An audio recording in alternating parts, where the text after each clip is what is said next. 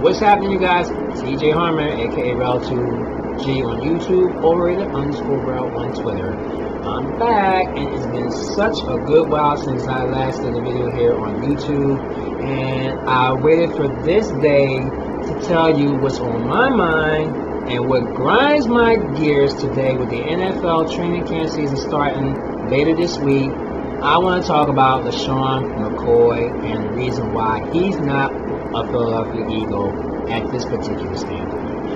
Yeah, we know LeSean McCoy, he won a scoring title in 2013-2014. Said, quote-unquote, the best running back in the NFL. You were one of the best running backs in the NFL, but your words couldn't back it up last year, and now you're sitting in Buffalo as LeSean McCoy was traded to the Bills, saying to myself, why did he do that?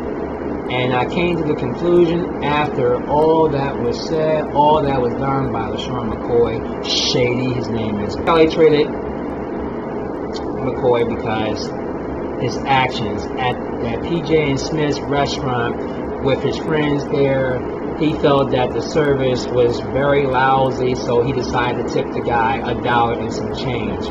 Hell, if you're going to tip somebody, if somebody has a poor service, you're not supposed to give anybody a tip. You don't have to. You're not even recommended to do that, whether you're a professional player or not. So, with you doing that, unfortunately, Charlie Sheen, winning, took it to himself to give this tipper a $1,000 check for the services that he does very well at PJ and Smith's, and unfortunately, that was a slap to Chip Kelly in the Philadelphia Eagles face. Once they heard the news, go all out on Twitter, go all out on Instagram, and that's why he is where he is right now with the Buffalo Bills for Kiko. And he felt that was a slap to his face, and this team, this Buffalo Bills, opened their arms out to me, and I bent down on my knees and say, thank you for picking me. So now we do play the Eagles in December, and we want to kick some ass. Really?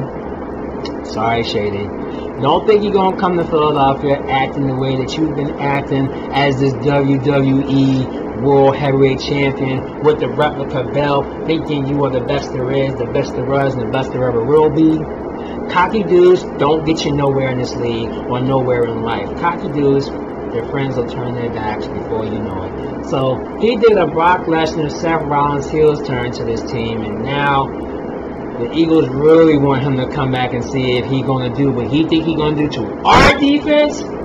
Just wait till December. Rex Ryan, they ain't going to know what's going to hit them when they get to the Lincoln Financial Field. Also, why Chip Kelly traded him was because just his mouth.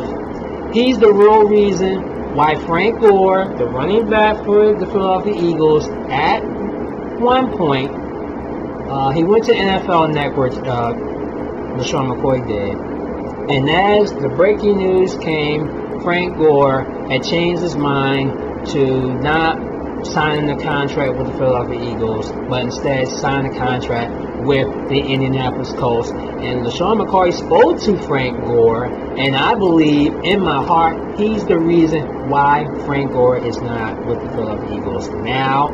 He's the reason why. Oh, because he got traded, he got slapped in the face. He thought he was going to continue his career in Pennsylvania. This is what the Eagles did to me. I'm going to do this to them. I'm going to tell them, don't play for him because Chip Kelly, he's going to make you run. Chip Kelly, he's going to make you shady. Shady, shady, shady. You got a lot coming for you. When you come in December, you're going to get all the boos and maybe some cheers, but you're going to get booed when you come back to Philadelphia.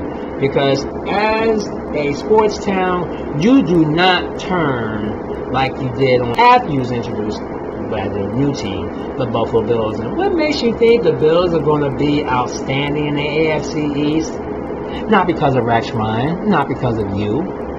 I'm going to tell you all about everybody's standings and whatever in the next few weeks. Dad told me today that LeSean McCoy is having a all-females party that he's hosting here in Philadelphia.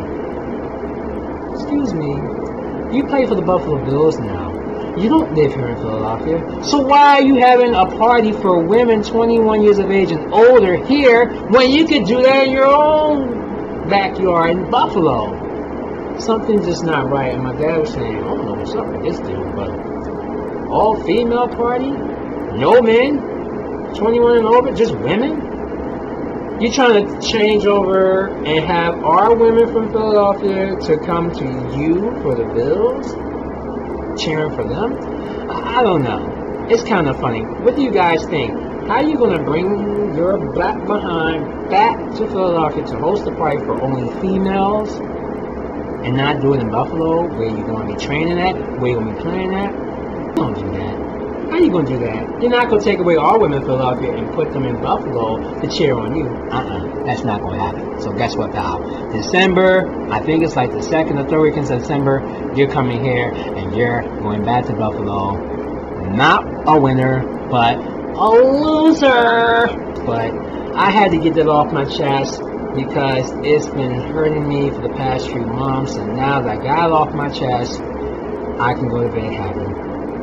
Later this week, I'm going to talk more about the Philadelphia Eagles in the upcoming season coming up, and then later on in the month of August, I'm going to give you my status on what teams are going to be doing what for this upcoming season as training camp starts on Friday. Thanks so much for watching. TJ Harmon, aka Relative G on YouTube, overrated_Red on Twitter. We'll see you next time.